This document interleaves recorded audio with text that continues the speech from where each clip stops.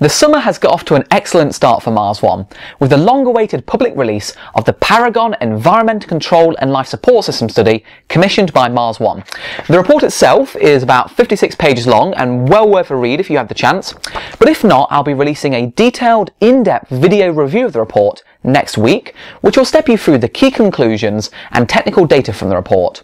But the upshot is that Paragon has designed a life support system for Mars One that employs local resource production coupled with recycling to ensure that a human outpost on Mars can operate independently of the need to resupply gaseous consumables such as nitrogen and oxygen from the Earth to Mars. As it goes, the design is relatively simple, robust, and is noted as being compatible with 3D printing for replacement parts, so it seems an excellent step in the right direction to enabling a permanent human presence on Mars. Now crucially, Paragon also notes that through the course of their conceptual design study, they've concluded that the ability to have a human presence that not only survives but thrives on the red planet is possible with the tools and technologies that exist today. If you want to check out the full report, I'll post a link to it and the associated press release down below. Perhaps more importantly though is what this study represents, for this is the first major attempt that Mars One has made to connect with the wider world of aerospace and the scientific community to open an active dialogue on the best mechanisms to establish a lasting human presence on Mars.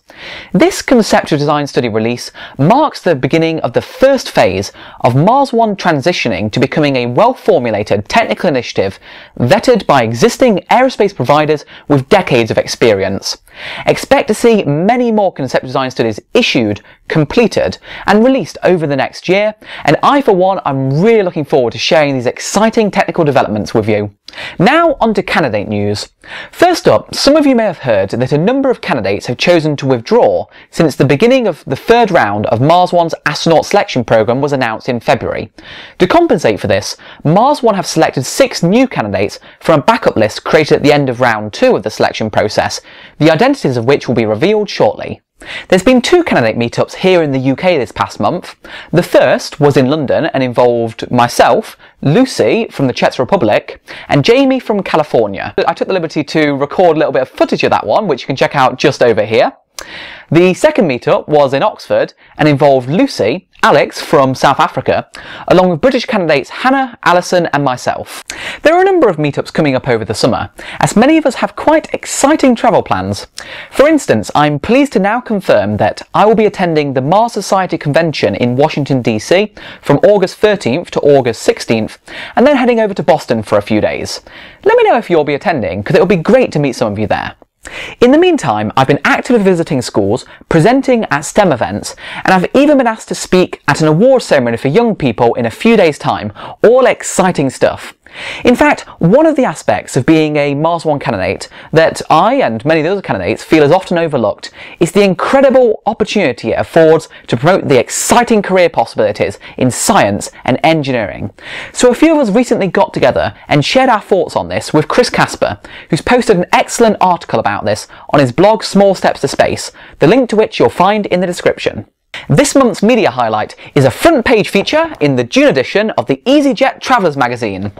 It profiles 5 candidates across a multi-page spread and also examines the prospects of the mission going forward. It's definitely worth checking out, and as always, I'll post a link down below in the description. Finally, I'm pleased to say that I've now finished my master's degree at Oxford University, and I'll be graduating in just a few weeks' time. As of such, I'm really keen to get back to producing regular weekly content for this channel. So I've already got some ideas. In particular, one that I've got under active study at the moment is a first look at the Pluto flyby results from the New Horizons mission. But what I really want to know is what you would like to see.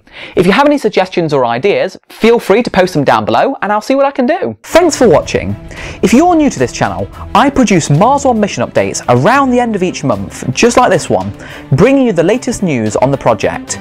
This week's feature video is a dramatic rendition of the so-called 7 Minutes of Terror by NASA, highlighting the challenges of entry, descent and landing on Mars.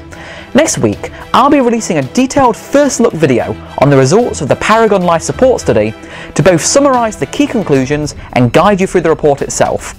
There's a lot of great things coming from Mars One's direction this summer, so be sure to subscribe to stay up to date with all the latest developments in the Mars One mission.